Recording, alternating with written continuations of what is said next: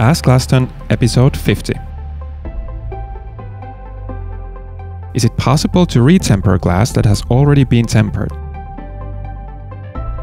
Yes, it is, but it's not recommended as there is no advantage when doing so. You will more likely find yourself in trouble, as if the glass breaks in the oven, it will shatter into small fragments more easier than in the first tempering.